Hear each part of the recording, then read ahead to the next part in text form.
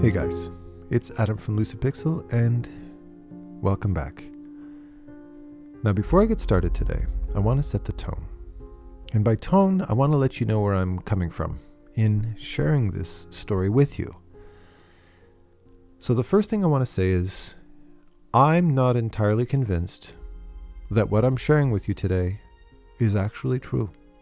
There is a very good chance that I'm completely wrong and that the coincidences, as specific as they are just coincidences. This happened a really long time ago. I was quite shocked when I experienced this, but coincidences happen.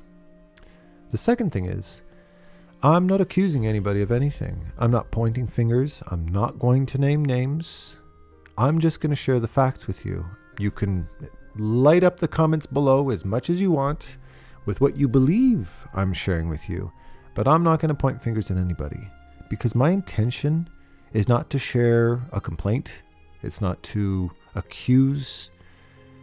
It's to share with you an incredibly valuable lesson that I learned in my life that resonated into every business, every idea I pursued from that point forward in my career. It transformed my perspective on my own work, and one which I share with you and with my students every day. So let me get started. When I was in my mid to late 20s, I was a new father. I had a little girl in my life who was a couple of years old at the time, Emily, who was the center of my universe. She was who I looked at and observed and drew and was inspired by every single day. So, needless to say, a little girl was born not only in the real world, but in my sketchbook as well, a little character named Emily. And I filled my sketchbook with drawings of her doing all of the millions of complicated things that little girls do at that time. And at the same time, there was a character I had been developing for a little while named Zygmunt, who is named after my old Polish grandfather, who, as he had been described to me, because he died the year before I was born, was a very serious, tall, very deep-voiced old Polish grandfather who didn't have a lot of tolerance for many people at all, except for maybe my older sister Angie. The rest of them could all fly a kite, but Angie he loved.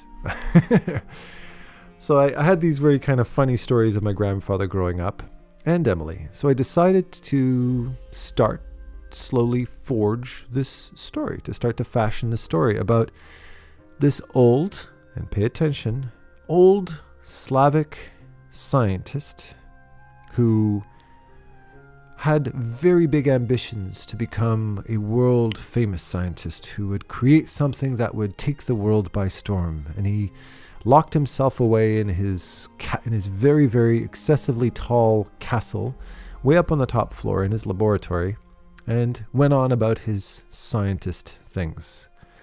But one day, due to some tragic event in his family, he was approached by members of his family saying that the parents of this little girl named Emily had unfortunately passed away, and he was the next of kin. So he was put in charge of taking care of this little girl and was handed this child, essentially. Now, being a very private, very meticulous scientist who was used to being alone, having this little girl walking around in his studio, knocking things over and getting into things she wasn't supposed to, and leaving things lying around on the floor and not respecting the quiet time he needed to concentrate, he got quite annoyed with her very quickly. So on an impulsive whim, decides to go and visit this child psychologist / child therapist named Clairvonia. And he sits down with her, and they have this session together, so to speak. And Zygmunt can start to see that there's something a little bit questionable about the motives of this social worker. Her questioning, her attitude was very off-putting to him. So he decides to take Emily with him and head back home. But Clairvonia decides not to let go of this. and decides she's going to take it upon herself to try to get Emily away from him. Try to pull Emily away from that because she deems it as not being a very fit environment for a young child, and starts to intrude on their lives together. And through this conflict, he starts to develop a bit of a protective attitude towards her, and as time passes, decides that he's really starting to care for her. He really starts to take on a more parental role in her life and starts to want to keep her. But the antagonist becomes this social worker that does everything in her power to get this child away from him. And I'm going to leave it there. The story goes on. It wasn't a hugely evolved story. I only really came up with this kind of quick summary on what I wanted the story to be about. I produced a 3-4 minute traditionally animated short animated clip that I did in Flash, mostly of just a mad scientist climbing up a flight of stairs, really. And I had drawn out and wrote up this quick synopsis on what I wanted the story to be. And one day I found myself sitting down in a studio with a studio director, pitching this idea. Again, not hugely valuing my idea. I really didn't expect anything substantial to come of it, but sure enough, I pitched this idea to a studio. And when I sat down with her, the head of the studio said she thought it was a really good idea, and said, if you'd like, if you can produce some kind of a synopsis, it's what they call a Bible, right? A story Bible, where essentially you have character designs and a synopsis of the story and the long version of the story as well, and some character sheets and etc., maybe a little short animated clip, which I had at the time. And she said, under NDA, non-disclosure agreement, meaning she's got to keep her mouth shut about it, she would pitch this to different studios and see if she could get some kind of support, some kind of financial backing, and help to make this a reality. And although she showed her enthusiasm for it, and although, that's a cool concept, I really never thought anything would come of it. It was just a stupid idea I had mulling around in my sketchbook. I never gave it much value. So I signed an NDA with her, but it was a finite NDA. I think the contract was for 4 to 5 years or something like that. So that means she had to keep her mouth shut about it, and I was protected under NDA for that period of time, which I thought was plenty enough time for her to pitch different studios and get back to me about it. And so she did. And I handed her this Bible with all the details and pretty much forgot about it at that point. She never called me back. I never heard back from her, and I never pursued it. I went on to other things. I worked at different studios. I started working in video games, all these different types of things, and it disappeared from my peripheral. Until some time later, maybe a decade later. It's hard. Again, I suck at dates, but maybe around a decade or so later, I'm sitting down in my living room and I see a trailer. The first time I see a trailer for a new movie. And in that movie, it's a story about some old Slavic scientist that gets saddled with somebody, I won't say who, because I don't want to be too specific about it, somebody who needs to take care of a couple of kids and doesn't want to because they're a disruption. And then a social worker comes into the picture and tries to get these children away from him. And he develops an affection for them. And this social worker ends up becoming a real disruption in his life because he wants to be a mad scientist and produce, some world famous invention. And these kids are in the way, but at the same time, he cares for them and they become an important part of his life, so on and so forth. Now, of course, unless you've been living under a rock for any length of time, you probably know exactly what I'm talking about, don't you? But like I said, I'll let you say it in the comments below. I don't want to say it myself. I don't want to incriminate myself, so to speak. Now, when I saw this trailer for the first time, my heart sunk and I felt a very sick feeling in the pit of my stomach because, well, for starters, my gut instinct was my idea was stolen. And that feels terrible, doesn't it? But that's not the main reason why I felt terrible. It wasn't theft that made me feel sick. It was the fact that whether or not this was stolen, that my stupid little sketchbook idea was good enough to become a multi-million-dollar blockbuster hit with multiple sequels and probably enough merch to finance feeding all of the third world countries on this planet for the next 35 years. It was a huge hit, and it was almost identical to my idea. Maybe it was, maybe it wasn't. That's completely irrelevant. I realized that although I had a great idea, I squandered it. Although I had an idea that was clearly valuable enough to become a blockbuster hit, I took it for granted. I gave it away. And had I had a little bit more business sense, I could have made something of it. I could have been the one to develop it into something big. But I didn't. I let it go. And I learned a very valuable lesson. I realized that I might have taken my idea for granted, but somebody with the business sense, somebody who had access to resources, didn't. And they had the sense to take that idea and develop it, nurture it into something substantial, extremely substantial. And I vowed never to take an idea for granted for that day forward. And any business pursuit, one of which, just off the top of my head, I don't know, starting an online school. I decided not to take that one for granted either. And here we are, 5 years later, full-time online school that I founded years ago. I did not take that idea for granted. I nurtured it. I developed it into something substantial. It was just an idea, just like the idea you might have sitting in the back of your head right now. But I didn't squander it. I developed it into something that did have value to it. But I could have just as easily discarded it. Just like I did the thousands of drawings that I didn't think had any value sitting in the back of my sketchbook. I'm going to share something with you, and this is at the foundation of who I am as a teacher. I consider my skill as a teacher not in my ability to point out what people are bad at, or pick out people's flaws and tell them how to fix it. It's actually quite the opposite. I find that more often than not, my true value as a teacher is in recognizing people's strengths, realizing people's value, when in most cases, they don't.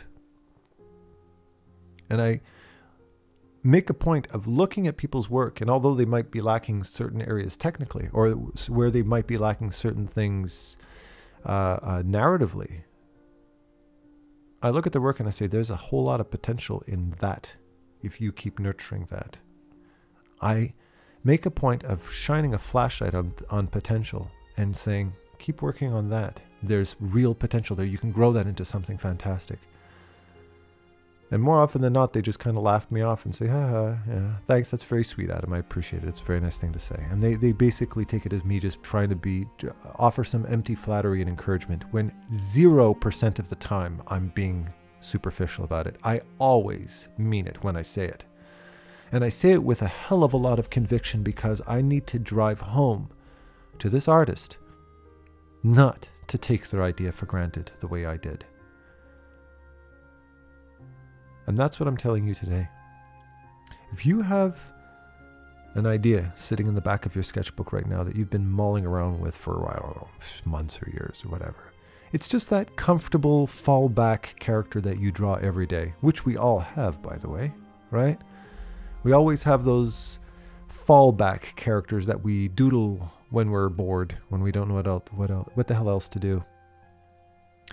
And what you're probably going to do is you're going to rip it up, or you're going to take a post-it note and you're going to slap it on top of it and draw over it and try to make something better out of it. You're going to discard it and move on to something else. And you'll probably discard dozens of those ideas before you might settle on maybe one. And what I'm telling you to do here is go back into that trash can, uncrumple that idea, and tape it back into your sketchbook. Because what you're doing is you're only tapping into the first ingredient to creating something great, and that is planting a seed. I've quoted Chuck Jones in the past many times in something he wrote in his book that resonated with me. He said, never underestimate the power of the spontaneous thought. We have countless fleeting spontaneous ideas that fly through our head on a regular basis that make us go, ha, yeah, that's a cool idea. And then we see something shiny and we turn around and walk away and forget about it.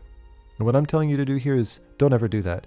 I grab my cell phone every time I have an idea like that. Maybe it's an art talk like today. Maybe it's a character design. Maybe it's an idea for painting.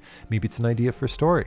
And I immediately grab my phone and I email myself that idea because it's quick and accessible. And emails are something I know I'm going to read. Notes in the Notes app generally tend to ignore, and I might forget about them, but emails I never forget because as soon as I get back home and I open up my emails, it pops back up and it reminds me. Whenever I'm trying to tap into ideas or trying to remember what it is I wanted to do an art talk or a design about, I just filter through my emails and I look for the ones, and I have keywords that let me know what it is that I was trying to remind myself of, and I grab back into it. And I'll usually leave a little note to say I title it as the idea, and then in the email itself I give a quick paragraph or two describing what it was that inspired me, maybe source material, a link to the material that inspired me, or just a little bit of a reminder on what that whole story was about, so that I remember what it was that got me interested in the first place.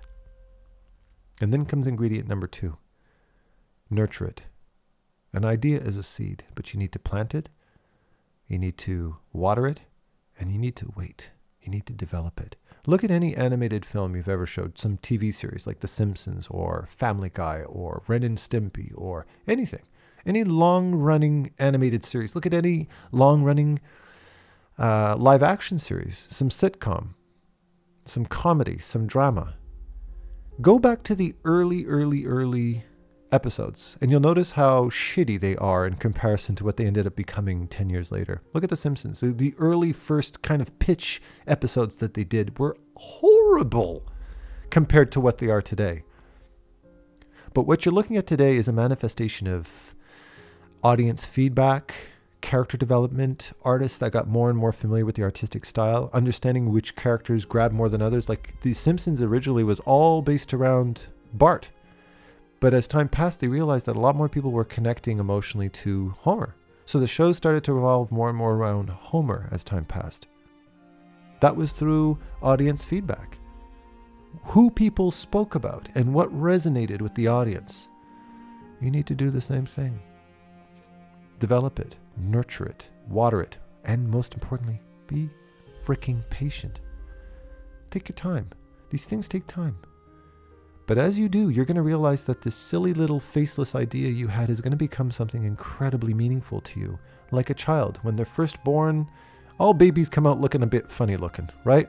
But then after a few weeks pass, the trauma from birth starts to go away and they start to get their face starts to show up, and then their eye color pops in, and then as a few more years pass, they really start to become, you start to see their looks and their personality starts to emerge, and then they become 6-year-olds, and then they become 10-year-olds, and you can see, you're getting glimpses of what they're going to look like when they're an adult, and then they turn 18 and you see them as young adults, and then they get older and you start to see more and more experience seep into them, and they start to become more and more professional about things, and you realize that this little weird looking baby became an incredibly rich person. They became an incredibly deep and thoughtful and compassionate and professional and impressive adult.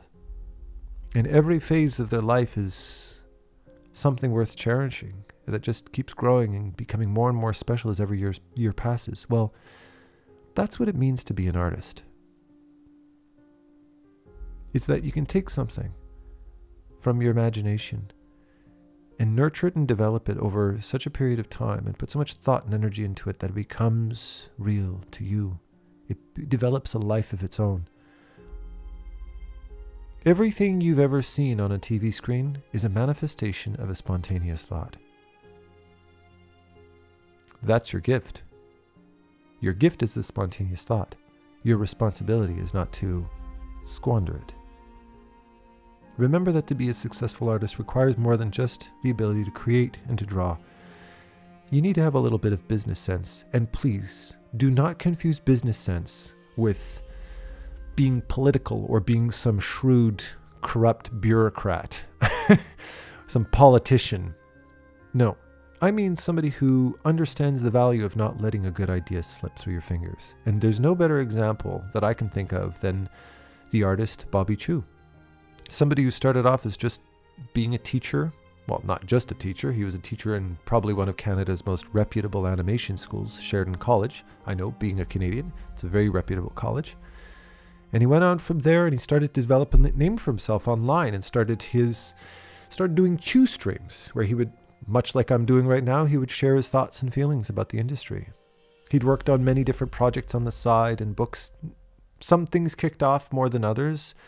And he started to develop a little bit of a name for himself and started the sketch group where subway sketching, I think, or something like that, where he would organize these get-togethers in Toronto where people would jump in trains and sketch together. Started to become a little bit more of a recognizable figure in the artistic community, and those Chiu streams started to grow. And then he got involved in a thing called Sketchaholic, which was another kind of collaboration to get artists together and working together. He was always very involved in creating communities for artists. And then through that notoriety, he was recognized by Tim Burton, and he worked with him and who's now his wife, Kay Asadera. And he got recognized by Tim Burton and worked on Alice in Wonderland alongside Michael Kutcher. And he used that opportunity. He didn't go, thanks for the paycheck, and go on with his life. No, he saw this as another blossom on this plant, on this seedling. And he used that notoriety to reach out to other artists. And through reaching out to other artists, he started to interview them. And then he started to collaborate with them. And then he started Schoolism, and he started a school. And then through Schoolism, he started to develop that into traveling worldwide and offering workshops across the world. And his legacy is quite vast at this point. But it all started with a single simple gesture. And what I'm telling you is, your mind is flowing with these ideas, and you draw them on a sketchbook, and then you pull out a post-it note and you slap it on top and you cover it up with something else. You band-aid your idea, or you throw it in the garbage. And what I'm telling you is, don't. Cherish it, nurture it, and realize that although you might take your own ideas for granted, somebody with a little bit more business sense, somebody who's a little bit more clever and a little bit more resourceful isn't. And they will turn your silly little idea into a blockbuster hit one day, and you're going to kick yourself for not thinking of it first. And you deserve that notoriety. You deserve that fame. Just don't throw it away before it has a chance to happen. All right? So, thank you very much for joining me today, as always. And thank you to all of you amazing people who've been reaching out to me. I've been getting quite a few messages and comments, just sharing a lot of affection and sharing a lot of commonalities with me, and just showing a lot of appreciation for the content that I'm producing. So my love goes out to you as well, and thank you for that. It's very encouraging to me. And of course, I love you all with all my heart, and happy painting. Take care.